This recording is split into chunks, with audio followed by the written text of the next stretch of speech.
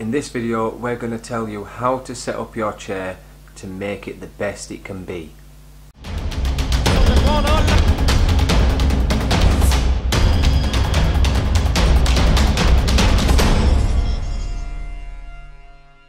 We all know that we need our wheelchairs in order to play wheelchair rugby league, but do we know how to get the best out of our equipment? We're going to give you top tips on how to sort your straps, chair mechanics and other information about your wheelchair. We'll start with wheels.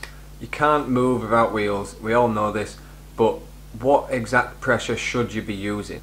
Now on the tyres they do tell you exactly what PSI you should be pumping to, but should you be pumping your tyres to the max? It's my personal opinion that that's probably a no-no. I, from personal experience, have noticed that when I pump my tyres to the maximum pressure, 120 for my 26-inch wheels, that I get a lot more punctures and I just get stopped in play a lot more. So I tend to go for anywhere between 80 to 100. I usually 20 psi below the maximum is probably a nice place to be. It's not too soft that it's hard to push, and it's hard enough that you can still have all the ability to have traction and turn and weave. So in the laws of the game we need 3 straps on our chairs. That's a waist belt, a lap belt and a foot strap. The waist belt generally needs to be your strongest one, and that's to stop you from flying out your chair during collisions.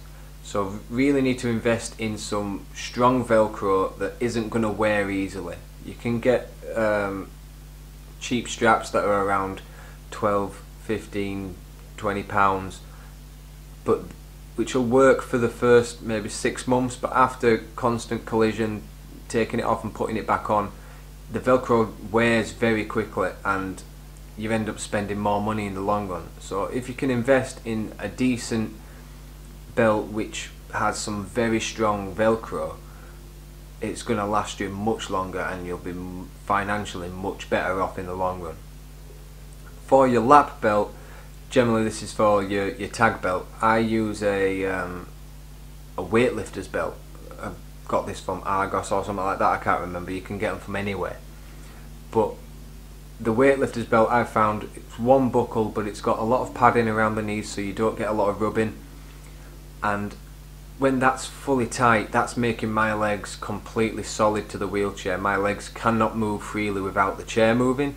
And this goes for paraplegics as well, or people who are unable, other people who are unable to move their legs. If you're trying to push your chair with your arms only and your legs are moving around uncontrollably, your chair's going to be unbalanced and turning in directions that you don't want, and it's going to be hard to push. So make sure that your legs are always fully strapped to the chair and they can't move. You don't want them to move. The last but not least is the foot strap. Obviously you don't need the foot strap if you don't have feet, but a foot strap for anyone who does is going to be the last point of contact, which is going to really anchor you to your chair and make sure that if you do have the use of your legs or any mobility in your legs, you'll be able to move the chair a lot more fluid and with a lot more response. Last but not least is my top tip for wheelchairs, and it's amazing how many people don't realise this, is your anti-tip. So whether you've got 1 or 2 anti-tips, you must make sure that you've got a gap off the floor. You must be able to tilt your chair back ever so slightly, not like a day chair where it's designed so that you don't fall out when you're lifting yourself up over curbs, but maybe 5mm, 10mm off the floor. And the whole purpose of this is, firstly, you get a lot more traction on your pushing wheels. So if you have all 3 casters touching the floor, you're removing grip from your push and you'll find that you slide a little bit, or your chair, you just find it hard to get up to speed. And the second thing is, when you've got the tilt and you take the front casters off the floor, you're creating less resistance for turning left to right. So when you then transition your weight to the back of your chair, you'll be able to use your hips if you use them, or your hands, and you're able to turn much faster. We hope these tips were helpful for you. If you have any aspect of the Wheelchair Rugby League game that you want us to cover, please leave it in the comments below. Please stay tuned and we will see you soon.